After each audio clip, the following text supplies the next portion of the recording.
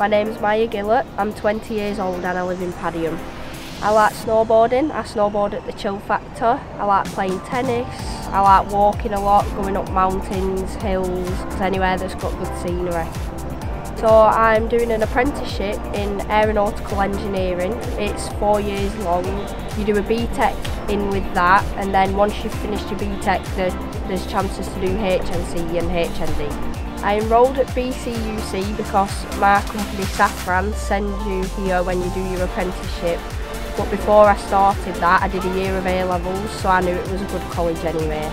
I found the facilities at BCUC very good. There's a lot of private study areas like libraries, quiet places you can study and get loads of work done. BCUC is local, so it's easy to get to. The tutors are helpful. If you're struggling, they'll help you, they'll give you extra work if you need it, they'll go through things multiple times until you understand.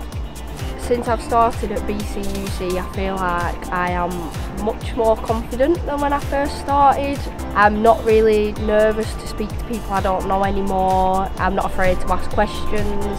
So to get to where I want to be in the future, I'm going to finish my HND. I do potentially want to go into design or stress engineering. I think that would be pretty interesting, designing parts for aircrafts.